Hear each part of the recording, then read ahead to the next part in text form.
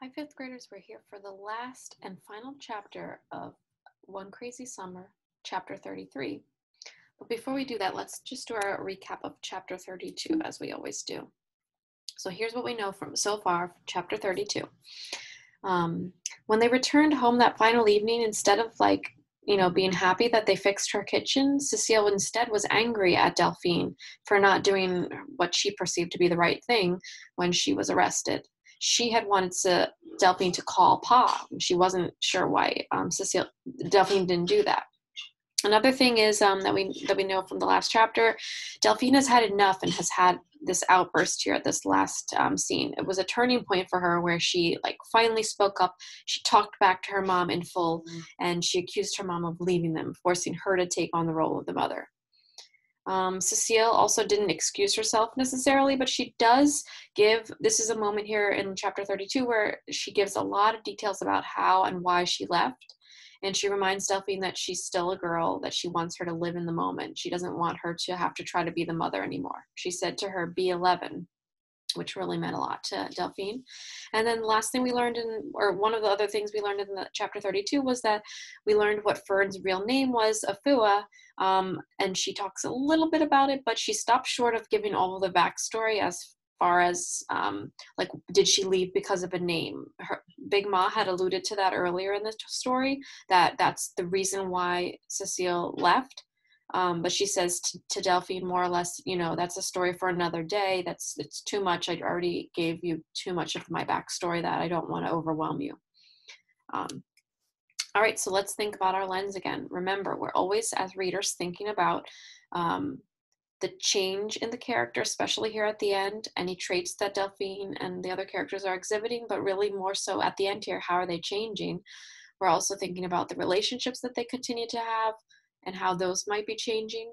We're thinking about the point of view of the narrator, and we're also thinking, especially here at the end of the story, about the themes that we've seen develop across the text. Last chapter, chapter 33, Afua. Delphine, Vanetta, and Fern, get up out of that bed. Come on, y'all, it's time to go. No one wanted to get out of bed. No one wanted to go. But Cecile stood in the doorway and called us one more time. Fern was the first to spring up. Hey, that's my name. Our mother said my name. Cecile rolled her eyes and left the room. Fern was a regular jumping bean. She said my name. She said my name. Vanetta couldn't take another excited minute of Fern jumping on the upper mattress. Big deal. She said my name too. Big deal to me, Fern said. She always says Delphine. She always says Vanetta. Today she said Fern. Fern, Fern. She jumped in between each. Fern, Fern, not the little girl. Wow, she's really feeling excited here because that's the first time that her mother mentioned her by her name. Could you imagine not being called by your name by your own mother until the very last day that you're visiting her for a month? It must have been really special for Fern.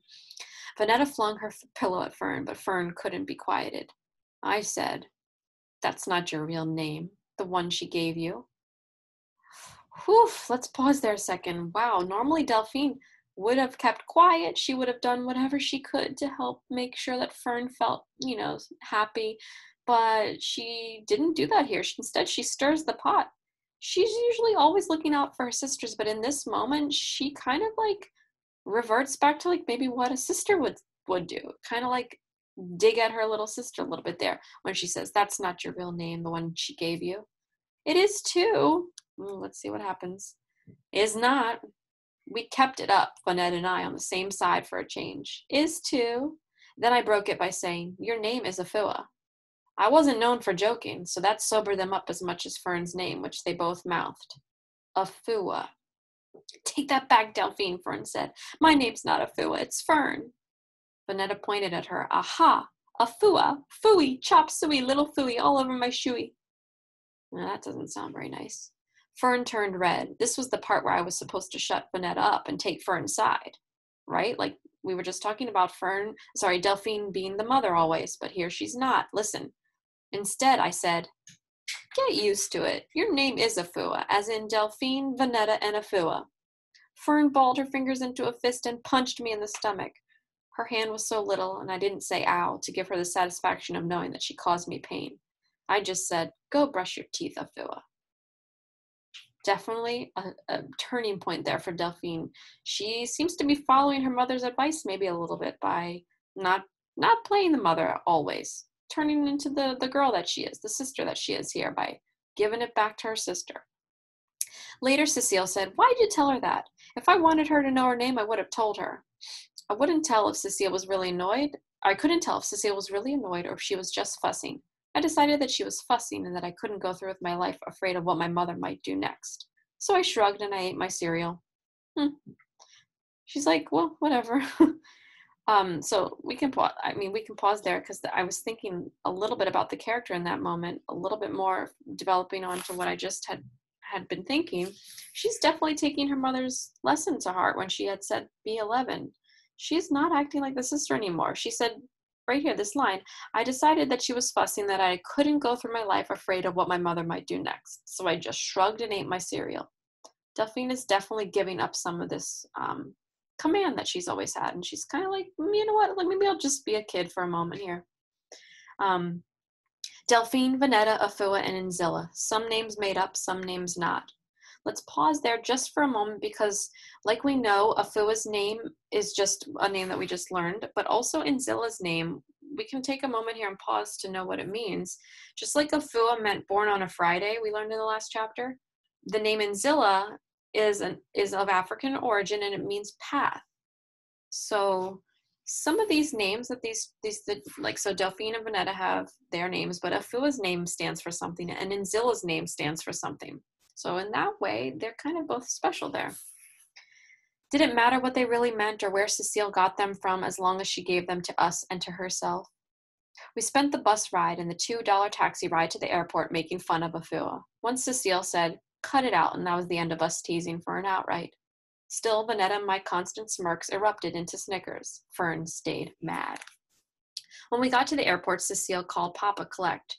She turned her back to us and spoke to Pa for more than 15 minutes. Big Ma wouldn't be happy about the cost of the collect call, but I doubted that Papa minded. While we were waiting for Cecile to finish speaking with Pa, a white man came by and said how cute my sisters and I were in our matching outfits. He still had film left over from his sightseeing trip and wanted to use the last of it to take a picture of us. "Pretty girls, smile pretty," he said. I could tell he was a nice man, but Cecile put a stop to it while Vanetta adjusted her hairband, already posing for the cover of Jet. Cecile stood in front of us and said, "They're not monkeys on display." The nice man tried to apologize, but Cecile wouldn't hear it. "How'd you like it if some strange man came snapping pictures of your daughters?" I felt bad for him, but I knew Cecile had to step in. Any mother would have at least done that. So let's pause here. There's definitely another moment to, I'm really thinking about, the character change in Cecile here. This is a moment to note. She's changing a bit as well, because if we think all the way back to that first scene in the airport where she went to come pick them up, barely talked to them, was walking, 5 strides ahead of them as if they didn't even belong to her, to this scene in the airport here at the end of their stay with her.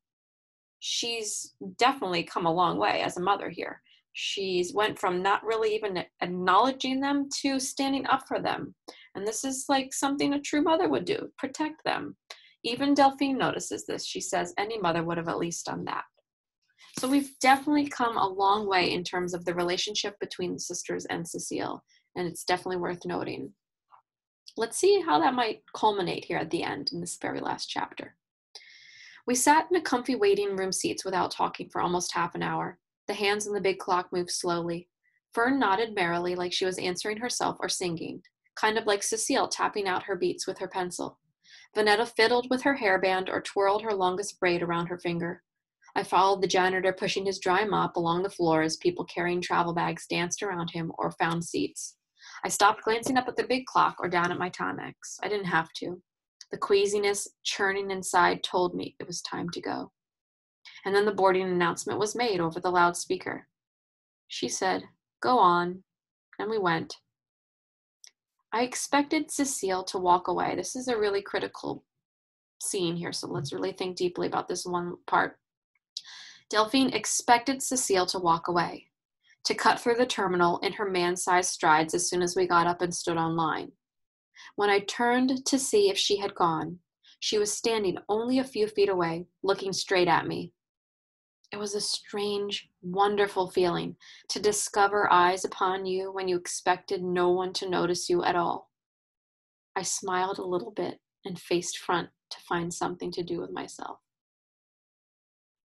We've been talking a little bit about, it's hard to be in a family, and we've been talking about this strained relationship that the girls had with their mother. But this is one moment here where we seem to have a breakthrough. Delphine really feels like, at least for this one moment, that her mother's there for her. That's an amazing feeling. Vanetta and Fern both held onto their own ticket. I reached to take Fern's ticket, afraid she'd crush it in a way she was holding it. She felt me reaching and pull her hand away. We moved closer to the front of the line near the ticket taker. Fern balled both hands, banging her fists at her sides, her ticket, now completely crumpled. Maybe she was afraid of the airplane ride and getting knocked around by those clouds. Maybe she didn't know what to do with her hands without Miss Pattycake. Or she could have been mad about all that Afua teasing. My first move was to comfort her. So Delphine's like, okay, I definitely have to still be at least like the older sister here. I went to reach out to Fern, but she bolted from the line, ran, and jumped on top of Cecile. Vanetta and I didn't hesitate. We broke off from the line, ran over to hug our mother, and let her hug us. How do you fly 3,000 miles to meet the mother you hadn't seen since you needed her milk, needed to be picked up, or were 4 going on 5, and not throw your arms around her, whether she wanted you to or not? Neither Vanetta, Fern, nor I could answer that one. We weren't about to leave Oakland without getting what we'd come for. It only took Fern to know we needed a hug from our mother. So let's finish here with one last thought. As at this last scene, it's such a touching moment. I'm definitely thinking a lot about the themes that we've seen expressed. This was the very last chance that Delphine realizes what she was missing the whole time. A hug from her mother. From all that they've been through, this hug at the last moment symbolizes this connection between the daughters and Cecile. I'm kind of thinking it symbolizes an element of forgiveness too.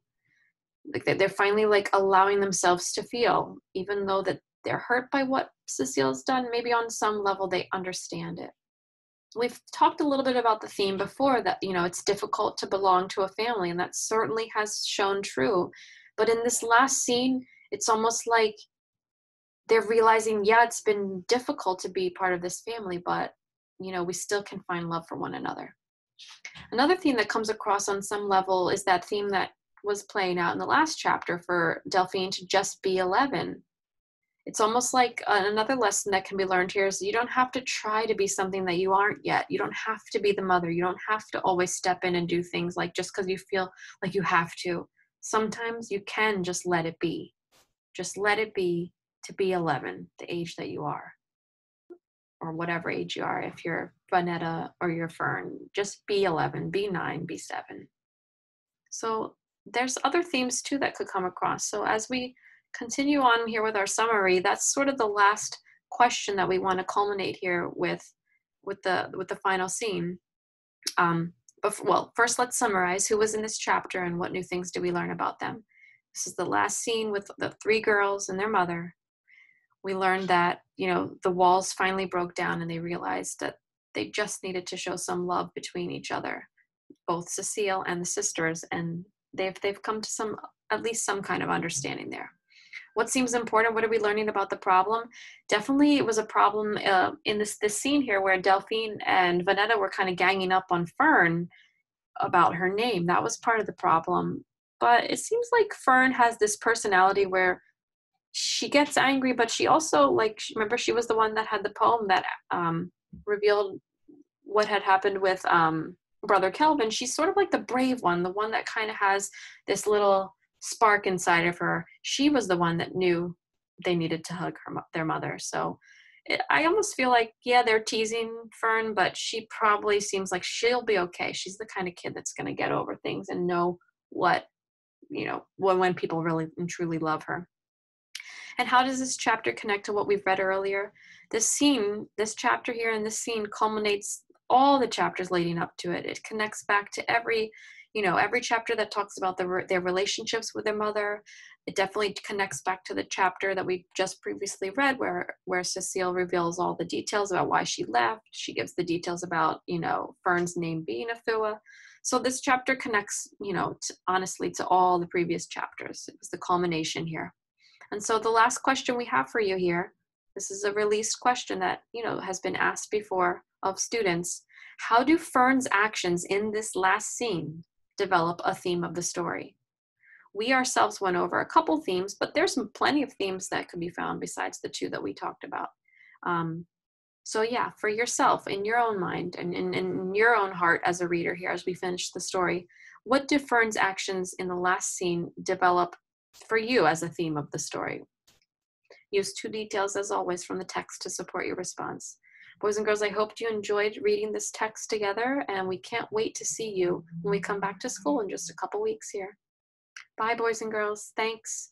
Hope you enjoyed the text.